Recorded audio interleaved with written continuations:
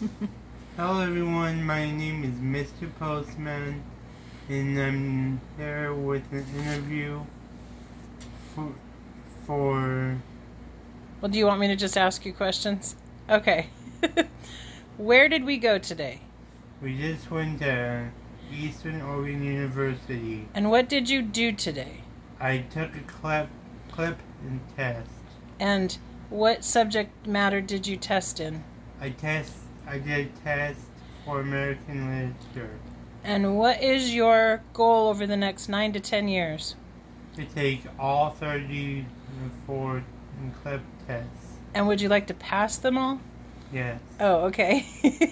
So, you took your first clep test. You did not study much. You just wanted to see what it was all about, right? Yeah, and I got 33 points out of 50. No, 33 points out of 100. Oh. If you had passed it, you would have gotten 50 points or more.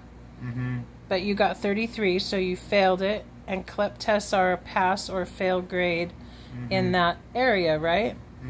All right. So you did good. You took the test. You did it all by yourself. You followed the rules.